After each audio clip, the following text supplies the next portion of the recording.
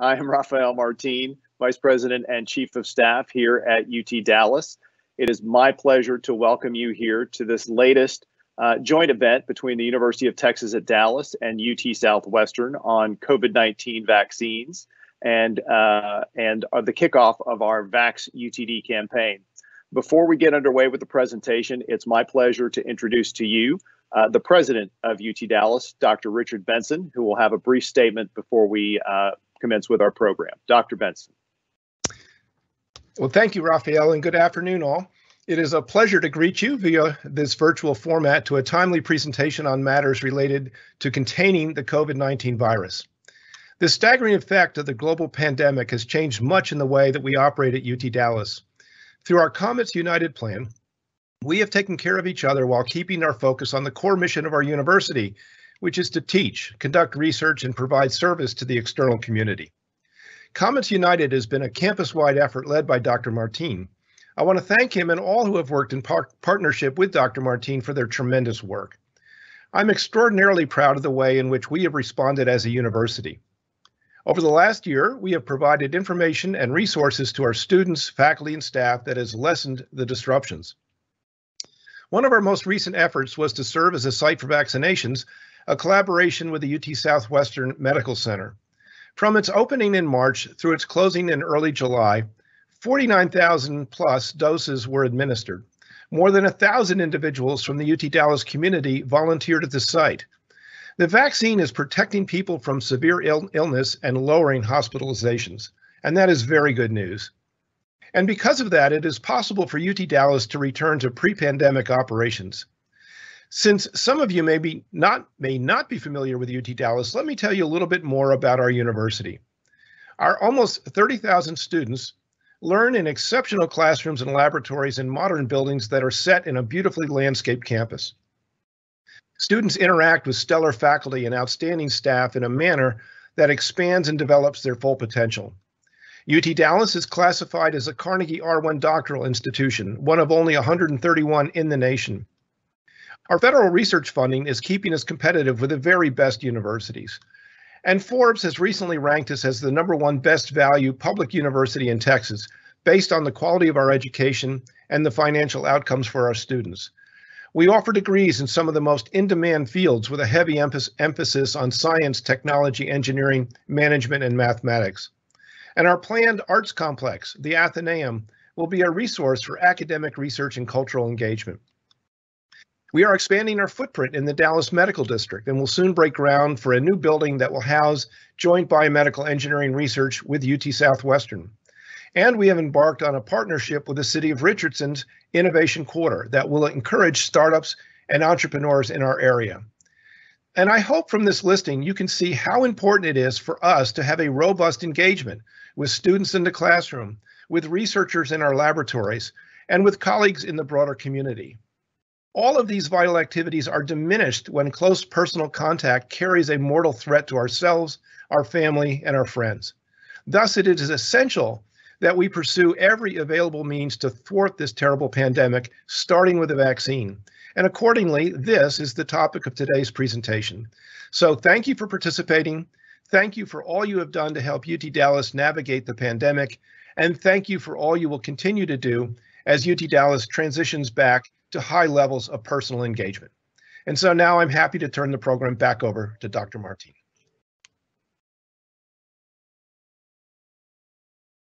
Thank you, Dr. Benson. It is now my pleasure to welcome once again to UT Dallas, Dr. Reuben Arasaratnam.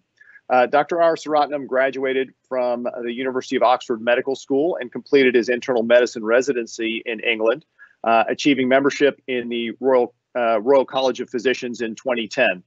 He subsequently moved to the United States to pursue an internal medicine residency at the University of North Carolina at Chapel Hill and an infectious disease fellowship at the Baylor College of Medicine under the American Board of Internal Medicine Research Pathways program. During his fellowship, he gained additional clinical training in transplant infectious diseases and pursued translational research in T-cell immunotherapy for the treatment of viral infections in immunocompromised recipients. Dr. Arasaratnam joined the Division of Infectious Diseases at the University of Texas Southwestern Medical Center in 2017, where he primarily focuses on clinical and research efforts in the care of immunocompromised patients. Welcome, Dr. Arasaratnam.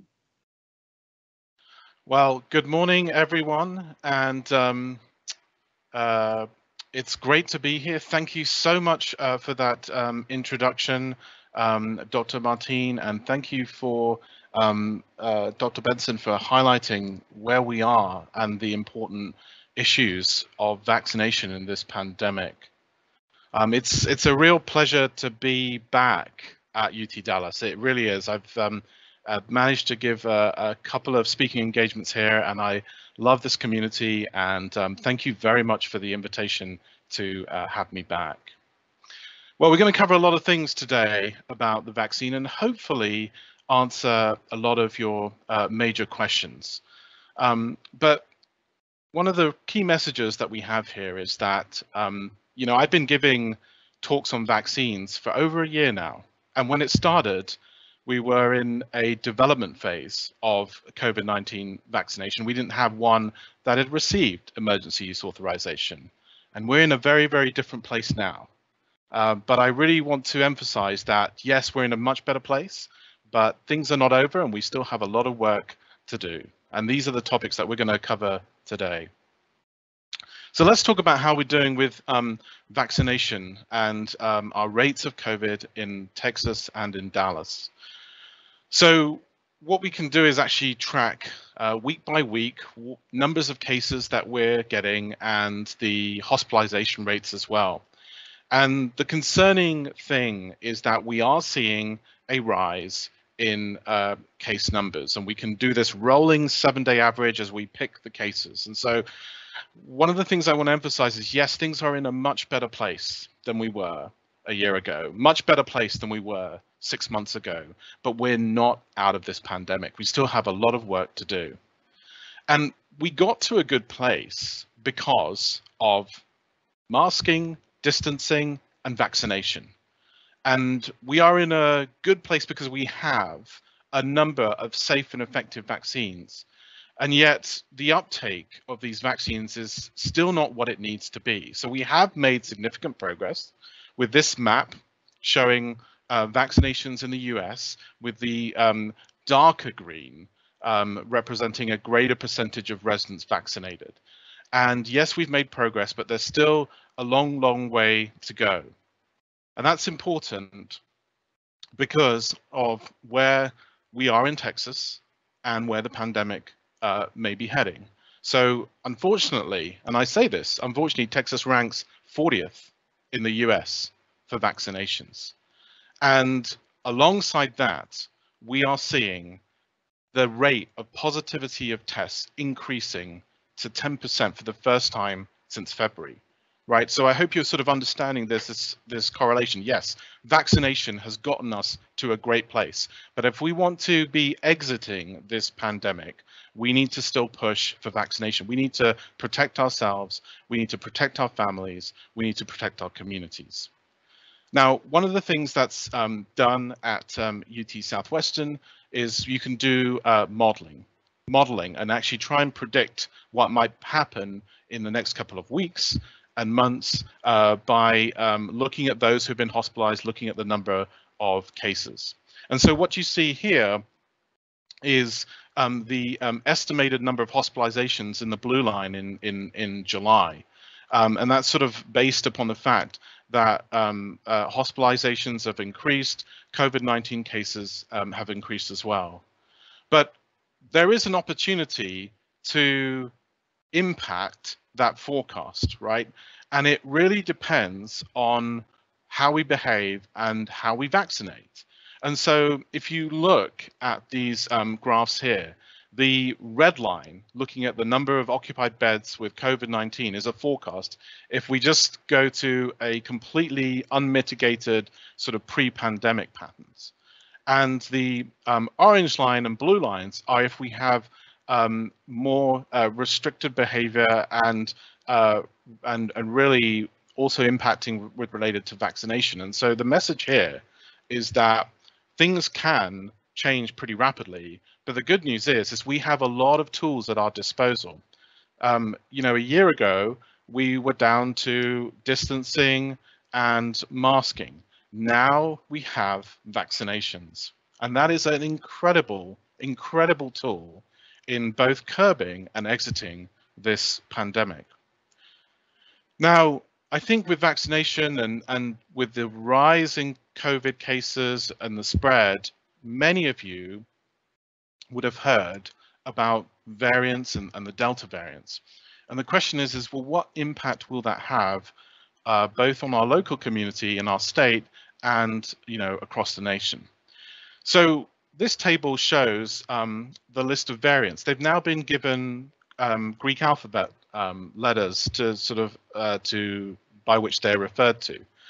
And I want to just say something about variants, because I think what we sometimes get from the media is this idea of like all of a sudden there's this new variant emerging and, you know, this is going to cause problems. I want to sort of iterate that from the very, very beginning of the pandemic, 2020, we've actually had variants.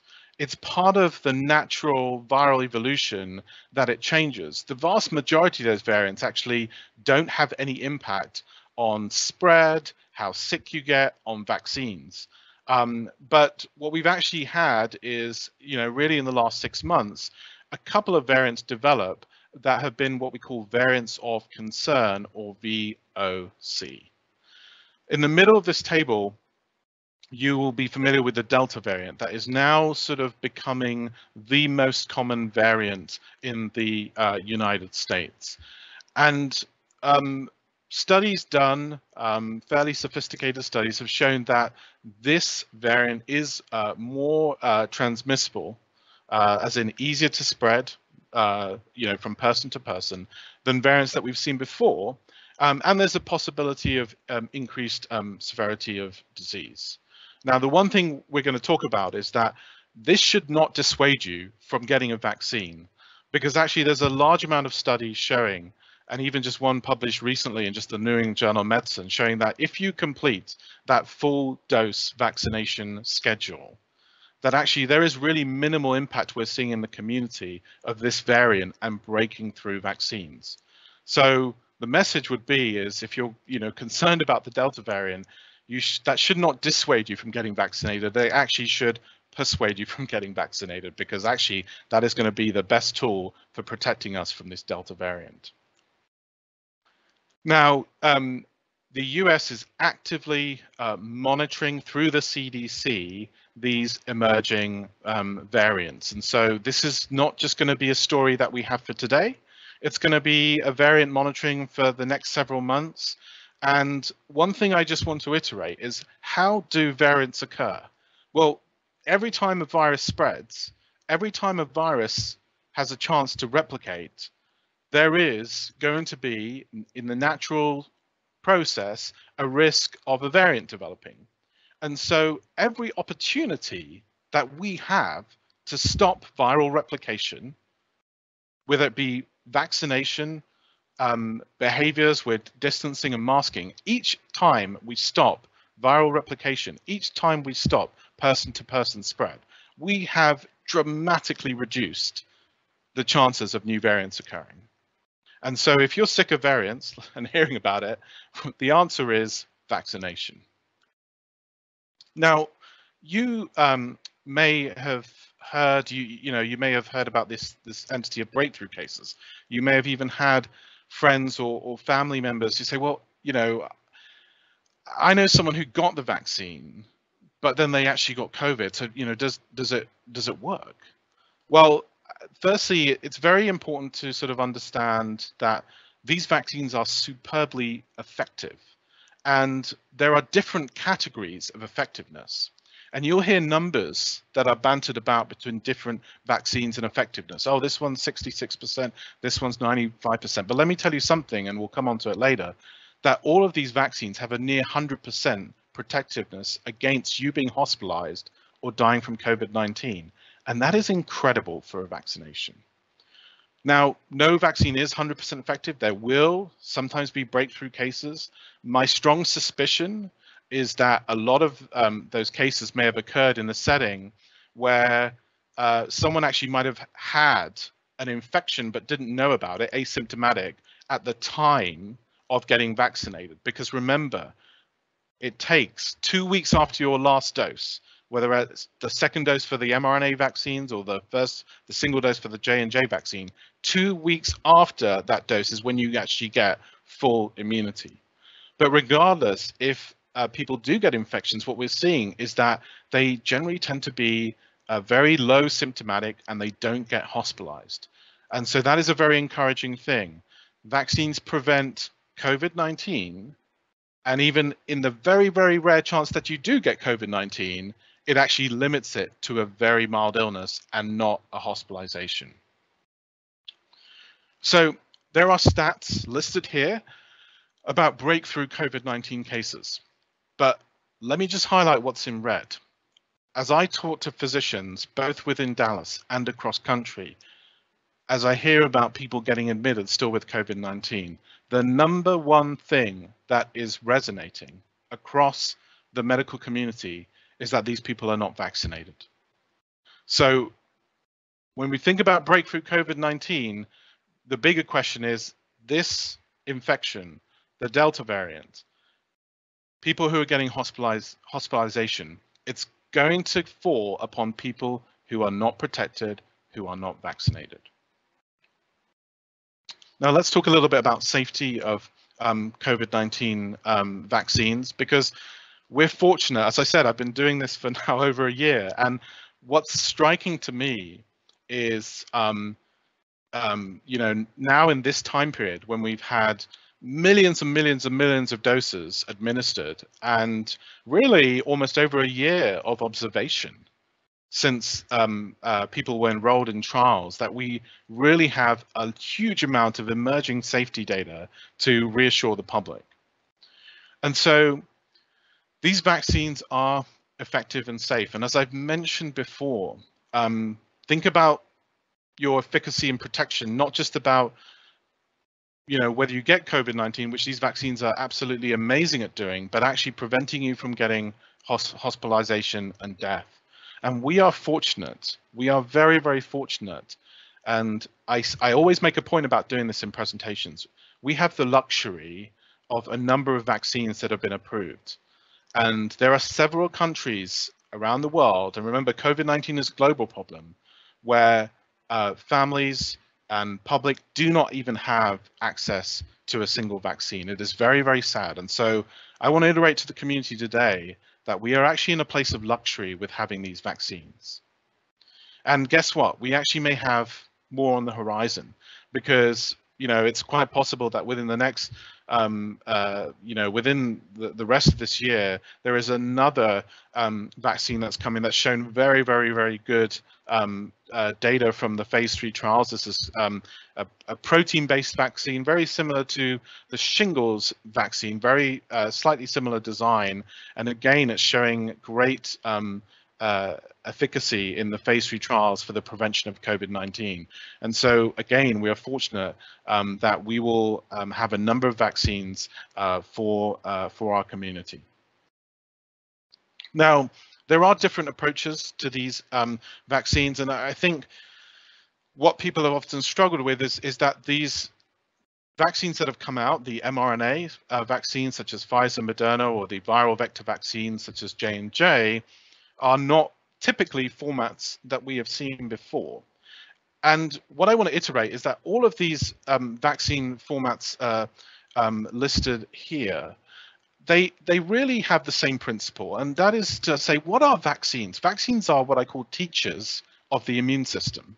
They're teachers of the immune system, and you're teaching your body to recognize part of the viral coat or the virus itself, so that you will prepare your body with antibodies and other immune cells such as T cells, so that when the infection comes, you are ready to fight that infection. And these different formats of vaccines just have different ways of teaching the immune system. And so particularly what you're doing with a RNA vaccine or with a viral vector vaccine is you're actually just providing the raw ingredients, like a cookbook and instructions for your own body to actually make a protein, which is the spike protein, which we know is a very, very key part of the virus, so that your body will then produce antibodies to that spike protein. This does not mess with your genes. The RNA is rapidly degraded, and all you're left with after getting the vaccination is just the antibodies itself. So you cannot get COVID-19 from these vaccines. You will not get a false positive test for COVID-19 if you get these vaccines. All it's doing is providing instructions for your body to make the antibodies, and then those instructions are just shredded away. Understandably, a lot of people are concerned about the pace at which these vaccines were developed. And it's important to understand, again, because I think this has not been conveyed appropriately in the media and just in explanation, how were these trials accelerated? Because typically what you will do is you start off with what we call preclinical testing. It's where you test your vaccines in animal models, small scale trials in healthy human volunteers to check that the vaccine makes an immune response. That's the phase 1. Broaden it out to phase 2. And then your acid test, which is really, does the vaccine prevent clinical COVID-19 infection? Large scale trials in phase 3 of 30,000 people, exactly the standard that was for other previous vaccines that have been approved. Now, typically what you would do is, because vaccines are, the business is kind of pretty costly, like if you want to be careful with your investments. So typically what you have is very large pauses between these phases. And so it can take a long time. And then you won't really wait to manufacture until you've got that final approval. That's the traditional development process. That could take many, many years. But in the pandemic, we had several advantages. We actually knew a lot about mRNA vaccines because it's been 30 years developing this technology. We actually learned from what I call the brother and sister of SARS-CoV-2, from MERS and SARS-CoV-1. We actually learned how to make vaccines against them, and they're actually fairly similar in some respects. But the biggest thing is we sort of poured a lot of money, both private and government entities. We actually poured money into the vaccine development process, and we said, hey, you know what? We need to get a vaccine that's safe and effective, and we will not spare any costs as a global community. We would rather waste billions and billions of dollars in failed vaccine and vials than risk billions of lives lost in this pandemic. And so the risk was not in the integrity of the science. The risk was not in the volunteers in the trial. The risk was the manufacturing. It was in bricks and mortar. It was in vials. It was in dollars. That's where the risk was poured in. It was a big, big financial risk. What does that allow you to do? Well, what it allows you to do is take a process that would be many years and actually streamline it and have overlapping phases, manufacturing in parallel, make those vials even before you know the vaccine is going to work. And that meant in December, when we actually had those COVID-19 vaccines, we were ready to get them out. And the number of lives that saved with this approach is stunning. You know, we could have been waiting under traditional paradigms months and months and months before vaccine was manufactured, but the approach taken was a financial risk to save lives. As I mentioned before, these, mRNA vaccines, we actually have prior experience in this. So this isn't totally new. And the reason that some of these other viruses, vaccines, haven't made it to the forefront is really that the impetus and the need to sort of prevent diseases like this is sort of far, far less than when we have a pandemic with SARS-CoV-2. The other thing to mention about these trials and how they were conducted is that there's a very high emphasis, rightly so, to say this is not just going to be a vaccine for a particular group of the American population. This has to be for a vaccine for all: age, gender, race, ethnicity, medical conditions. We want that represented in the clinical trials. The FDA specifically requested it from this. So it's a very unique ask in vaccine manufacturing. But what it meant is that these trials were conducted in a way to represent all of our population. So we're very, very lucky. These top 3 vaccines listed in bold are the ones that have received emergency use authorization. But I want to, and the Novavax coming and studies from another vaccine, the AstraZeneca, I want to iterate the idea. The protection from hospitalized COVID-19, protection from severe COVID-19 is really near 100% for all of these vaccines. Now, what are the side effects of this and how does it compare?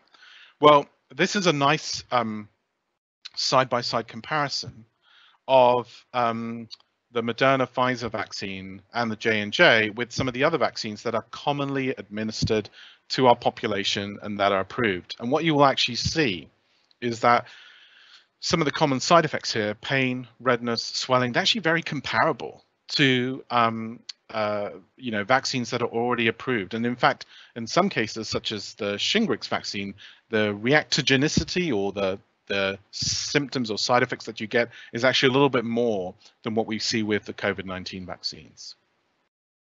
So let's move on and talk a little bit about special populations. And I really want to iterate a couple of things here. Firstly, a big question often asked is, well, I had COVID, do I need to get the vaccine? And the answer is that it's recommended to still get the vaccine even if you've had COVID-19. For some people, when they got COVID-19, it was a very mild infection. We don't know if they actually produced the right amount of antibody to protect them. But what we do know from the phase 3 clinical trials is that the vaccines do protect you from infection. And so it is recommended that you still get vaccinated even if you've had COVID-19 before. I do acknowledge we are seeing some incredibly rare side effects that people might be worried about. Myocarditis in young men, the cerebral venous sinus thrombus that led to a pause with the J&J vaccine. And there's also reports of Guillain-Barré syndrome. I want to iterate, though, that 2 things. Why are we detecting these things? We're detecting these things because we have had intense safety surveillance after the vaccine was distributed. Be reminded, this isn't just a case of the vaccine passed the phase 3 trials, emergency use authorization, off you go, everyone get vaccinated and we'll see what happens. No, as each vaccine gets administered, as each vaccine gets rolled out, there is intense safety monitoring coming through hospital systems, healthcare systems, reporting to feed back and to make sure we pick up any potentially rare side effects. And what these side effects are, these are sort of 1 in a million side effects, or 1 to 3 in a million. And so we're picking these up because of the intense scrutiny and surveillance that is going on. And actually, that should be reassuring to the public that we are being very closely monitored for potential side effects. And I really want to iterate how rare these are. These are very, very rare side effects. And COVID-19 is a real infection, and it can lead to hospitalization and it can lead to death. And so that has to be balanced with the detection of these rare side effects. So the one case where you might want to wait after, where it's recommended to wait after getting infection to get your vaccine is if you have had something called monoclonal antibody therapy. It's recommended you wait 3 months. The reason is that monoclonal antibody therapy that you use can sometimes interfere with your body producing a response to the vaccine. But other than that, if you've had COVID-19 before, you didn't receive monoclonal antibody, you can still get vaccinated as soon as you're feeling better. Now, there were populations you couldn't evaluate the vaccine in the phase 3 trials, and one of those were pregnant women. But really just published in April in the New England Journal of Medicine, a very large report of over 30,000 pregnant women vaccinated with mRNA vaccines, and absolutely no safety concerns identified. There are studies showing that pregnant women who end up, hospitalized with COVID-19 are at higher risk of getting in the ICU and getting sick from COVID-19. And so this is a special population that we do need to protect. And so a number of the OB-GYN societies have come out in support of vaccination. Now, with immunocompromised patients, maybe you have an organ transplant, or you have friends or family that have organ or bone marrow transplant, or you're on immunosuppressive medication, you are still eligible, and it is still recommended that you get the vaccine. Again, there have been societies that have come out with special guidelines to support the vaccine. One thing to note is that your response may be a little bit less. And so when I counsel patients, they have to be a little bit more cautious with the masking and distancing. And I want to iterate something, because this is important. You live in a community, an educational community. You may have colleagues, you may have students that are immunocompromised, and their response to the vaccine may not be as good as yours. And so I want to iterate that by you getting vaccinated, you are protecting them. That is a huge thing that you can do. I advise all of my immunocompromised patients to make sure that their family members, friends, and community around them, unless there's any issue, really do get vaccinated, because it creates a bubble around immunocompromised patients. Now, just a reminder that with allergies, you may have a drug allergy like penicillin. You may be allergic to eggs. You may be, have seasonal allergies. You can still get the vaccine. These are not contraindications for the vaccine. And the only contraindication is if you've had a severe reaction to COVID-19 or one of its components. But please remember, other routine allergies, drug allergies, pet allergies, egg allergies, you can still get the vaccine. This slide just shows you that thing I mentioned earlier, the huge safety surveillance that's going on to make sure that we track very, very, very rare side effects or things that might happen as millions and millions of people get vaccinated. And one thing you can do is there is a app called vSafe. I had it after I got vaccinated in December. And what it actually does is it's completely voluntary. And what it does is it just sends you reminders to check in. How are you feeling after 1 week after your vaccination? How are you feeling after 2 weeks? How are you feeling after a month? It reminds you about the second dose. And one of the things it does do is it can, if you are having, in the rare instances you're actually having a side effect that is concerning, it can actually prompt a phone call to get more information. I really recommend, if you're going to get vaccinated, to actually use this vSafe app. I found it great. So just a reminder that, the mRNA vaccines are 2 doses. It's important to get that second dose. You get immunity 2 weeks after that second dose. And so that's when you're sort of fully protected. And the J&J is 1 dose. Thankfully, as more studies have come, we've managed to bring down the age of people eligible for the vaccine. So now it's down to 12. And we're hoping in the next couple of months we'll get data so we can actually go lower than that. I know many of us may have children under 12. I do. I'm really looking forward to when there's a time when my children can get vaccinated once the data comes through. Okay, so I just do want to emphasize this, and this 2 dose, completing the 2 doses for the mRNA vaccines or the 1 dose for J&J. Important study came out of the New England Journal of Medicine yesterday from England, really showing, especially with the Delta variant rising, pretty much a minimal hit of the Delta variant on vaccinations, especially if you get your 2 doses. That's why it's really, really, really important to get your doses as the vaccine was studied. And vaccines are the passport to normalcy. We are all sort of wanting to get back to that sense of being able to interact in a normal way. And it's going to take a group effort, and it's going to take vaccination as a group effort. This CDC table was very nice. It came out actually a couple of months after I got vaccinated, but once we got the studies showing how vaccines not only protected yourself, but actually protected others around you. And look at the green on the right, you know, really the ability to do those things that we've been longing to do. Vaccination is our way to do that. I'm going to run through a number of websites and resources that might be helpful from UT Southwestern. Many of them actually were written by my close colleagues in infectious disease, and they're absolutely wonderful. We have a couple of ones related to, you know, modeling, forecasting, COVID-19 infection, and very general topics related to how that affects you, what kind of symptoms you might have.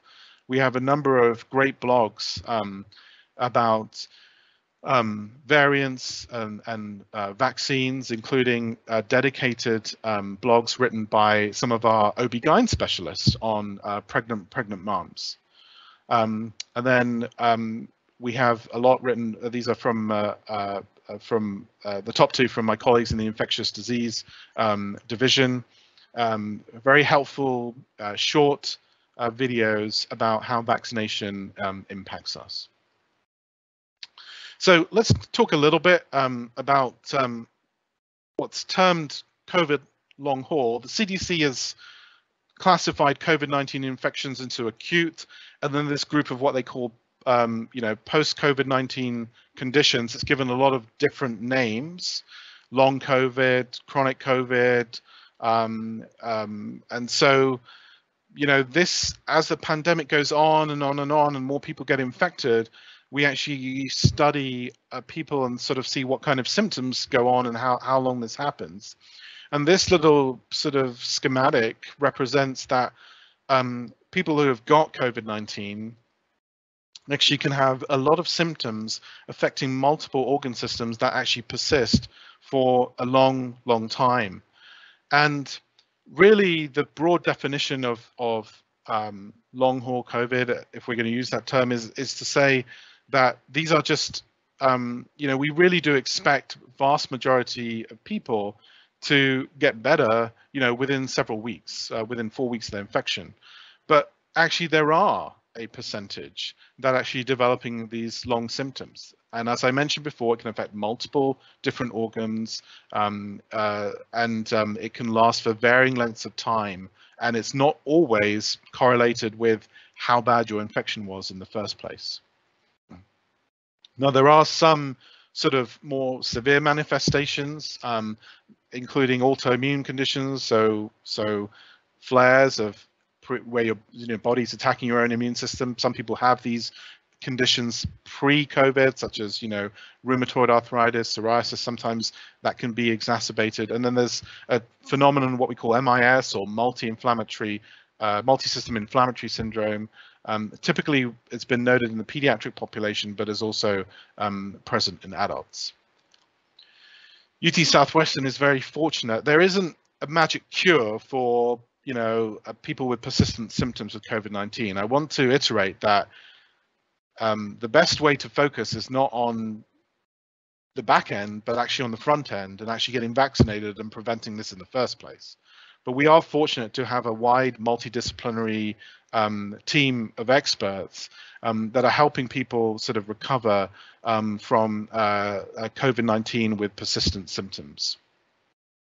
So as I iterated, it'd be much better to not have COVID in the first place. And vaccinations, we have great, safe and effective vaccinations. And so if this is the way to prevent long haul COVID. So we have so many tools. If you're not vaccinated, you need to really be safe with other means. But as I iterated before, the way to normalcy, the way to interaction, the way to being able to meet with family and friends safely is vaccination. And so I want to thank you very much for the invitation, and thank you for this opportunity to speak. And I hope I've managed to cover a lot of questions, and be delighted to actually to take more questions.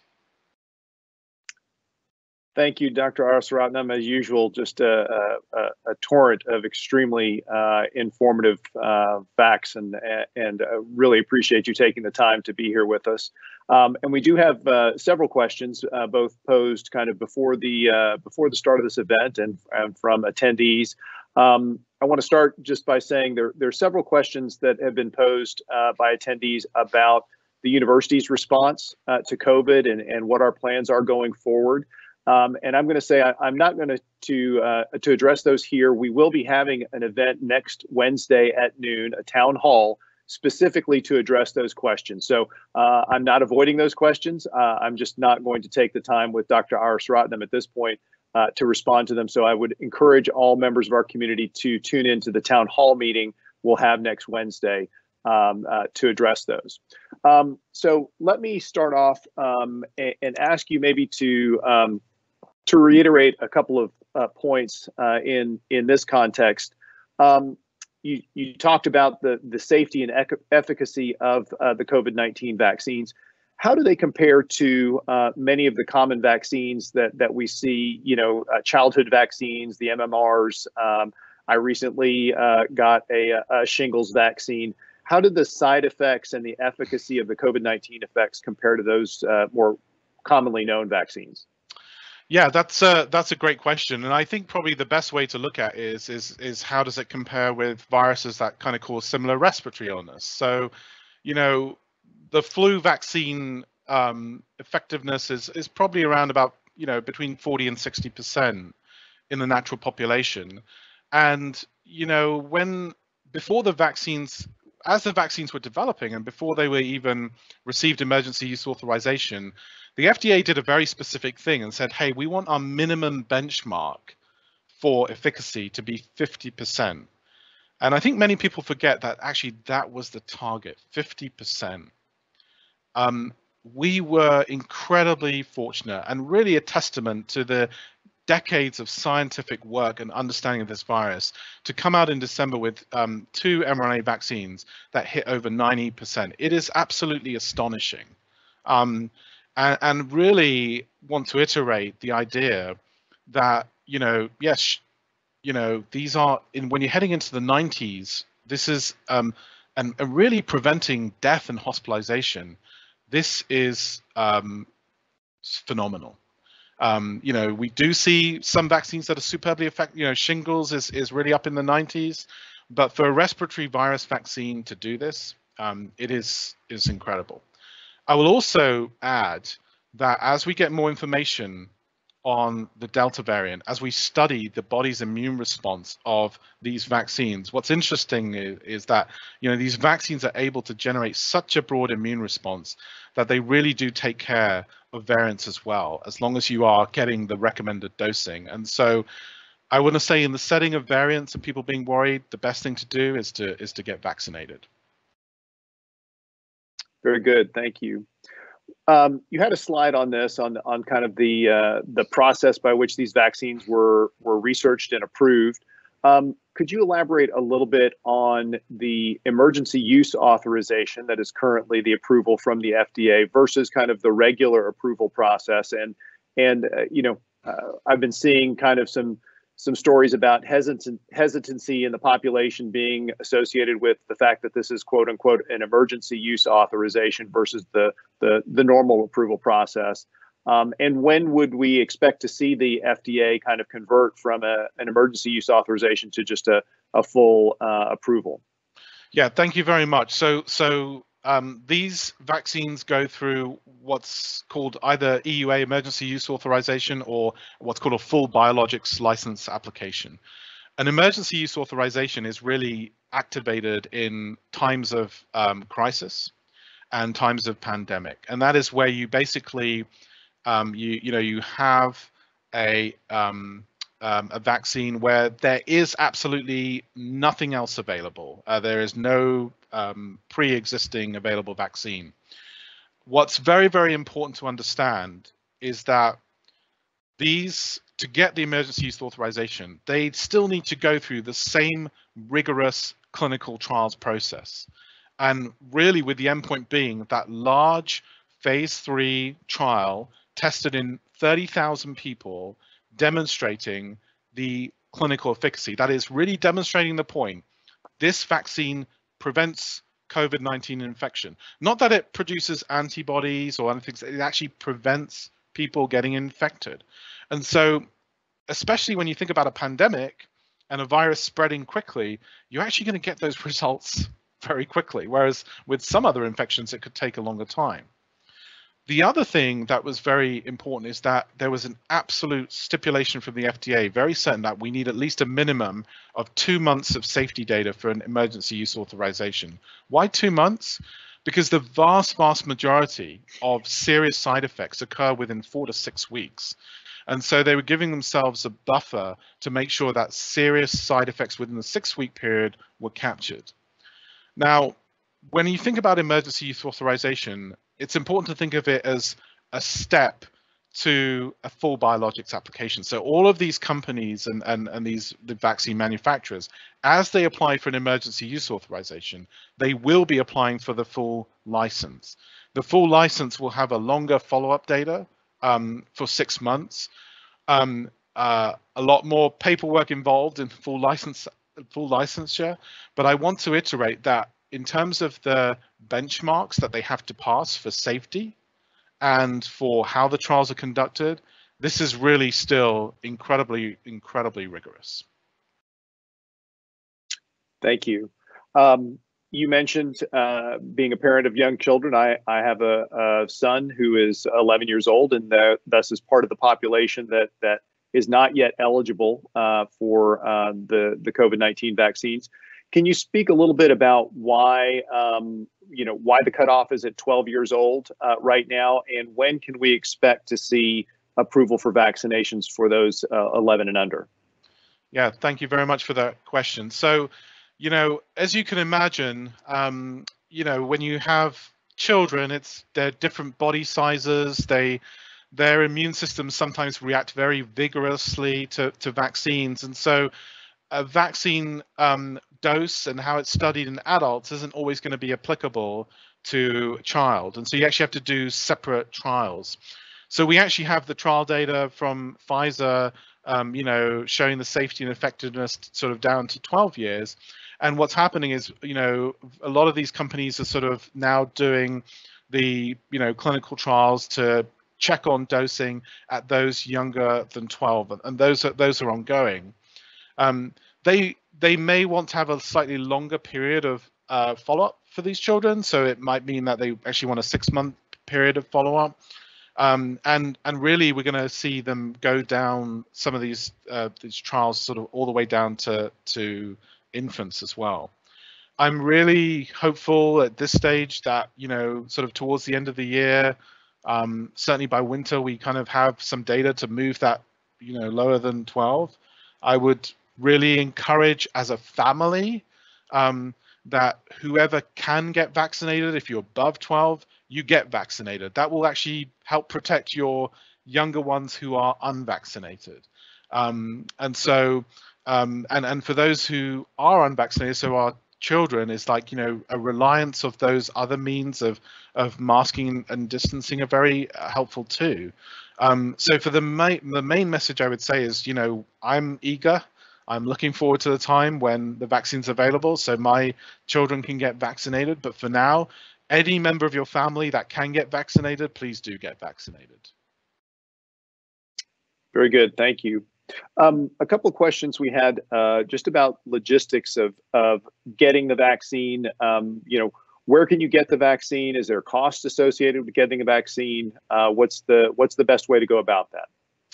Well, thankfully, there's a lot of places to get vaccine now. Again, this is one of the benefits 6 months down the line. So, UT Southwestern is still a public site for vaccination. Many of the pharmacies, offer vaccination, and so one of the things I would really encourage is don't, wherever you can get the vaccine, and if that's just a trip down the road to your pharmacist, local pharmacy, that's the place to get it. It's free. This is, that's been federally mandated, and there should be absolutely zero charge for COVID-19 vaccine. No insurance cost, no copay. This is free. So the access and the availability is there. Yeah, we are in much, in terms of access and availability, it's not the same scenario that was in December or January. We have plenty of vaccine available. Wonderful, thank you.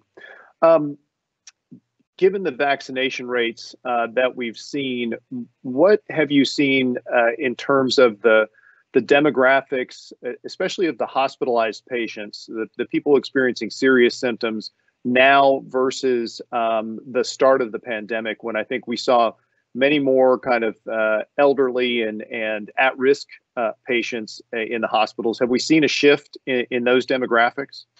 Yeah, thank you for that question. So that data is sort of still being understood, but the one thing that's clear is that the vast majority, and we're sort of talking, way over 90% of people with COVID-19 who are getting infected are unvaccinated. And so when we have a Delta variant that is, more transmissible, unvaccinated persons are going to be at high risk of hospitalization. The second thing is that, our strategy for vaccination and for sort of rolling out the vaccination focused on higher risk individuals first. And so thankfully, many of our elderly folk, and those with comorbidities have been vaccinated, but, there is a larger population in the younger population where vaccine is still available and eligible to them, but there may be the perception that, well, I'm not going to get sick from this, I'm at sort of lower risk. And certainly there are cases of those between the ages, of 18 to 40 being hospitalized. And, I really want to iterate that sometimes when we've been in a pandemic so long, and we see the stats and we sort of see things getting better, there's a tendency to sort of minimize and forget how severe the past has been. And this is a serious infection. And even if there's just a mild case of COVID-19, we're now understanding that there are multiple subtle effects of that infection that can occur, such as with long haul, that can actually have a profound impact on your ability to live everyday life. And so really the best way is to prevent this infection in the first place, and not rest on youth or lack of comorbidities or, of how healthy you've been. Do we have data yet on whether or not vaccinated individuals who may experience a breakthrough infection are at less risk of long haul syndrome or long haul symptoms? So I think we're getting, in terms of the long haul specific outcome, we're still sort of gathering data on how that manifests or not. I think what is really, really clear is that preventing infection in the first place is obviously going to be the sort of first, the sort of more proximal step.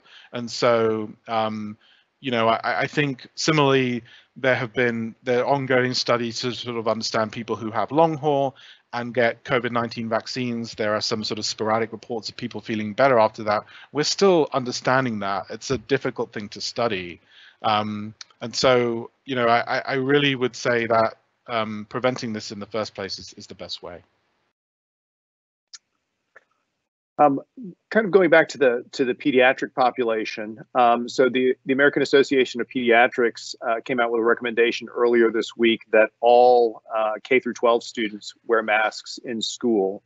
Are there other things that you think would be helpful in preventing the spread of COVID in that population? Are there other steps that we should be taking to protect those, especially those children that cannot be vaccinated at this point? Yeah, so as I mentioned, our under 12s represent a population that there is no vaccine authorized at present. We have to think very globally about our children's development and what it means to be at school, which is very, very important. And so the recommendation is, if you can't get vaccinated, then wear masks. This is a respiratory disease. It's spread, via the respiratory route. The only other thing I would add is that the other thing you can do to protect your children and protect yourselves is for you yourself, if you're eligible to get vaccinated, is to get vaccinated. The more in our community that we are vaccinated, the lower community spread that we're going to have, the lower, our risk among our children. And, I want to sort of iterate something. We often hear about vaccination being a personal choice. It is a personal choice, but it actually has consequences for everyone. And so for our community and for our well-being, understand that step you take to vaccination is one step closer to normalcy. It benefits your community, your friends, your family. It helps our schools. If the baseline rate of COVID-19 is so low in our community, then our children are going to be safer too. Very good. I can think of no better kind of conclusion, and I will reiterate. It is a personal choice, but as our governor said yesterday, it is also a matter of personal responsibility. And so I would like to thank Dr. Arasaratnam for being here, for sharing the information and his expertise with us today as a community. And I would just like to leave our comment community with the thought that I suspect that most of you who have taken the time out of your day to listen into this presentation are probably already vaccinated. But if you can take the time to talk with your family and friends, I think there is a growing body of evidence that shows those personal relationships and encouragements are what are able to change minds and convince people, if they're reluctant or hesitant to get a vaccine, So if you haven't already, have those conversations. Ask people that your friends and family, whether they're vaccinated, and if they're not, have a conversation with them about it, and try to convince them that it's the right thing to do. Thank you all for being here. I look forward to seeing you all next Wednesday at our town hall. Have a great afternoon. Campus is open, and we can't wait to see you back here. As your student government president, I can't wait to see you back on campus this fall. And we are so excited for our student athletes to play in front of you, their fellow Comets, again. The campus is ready, the laboratories are ready, and all we need is you. All we need is you. All we need is you.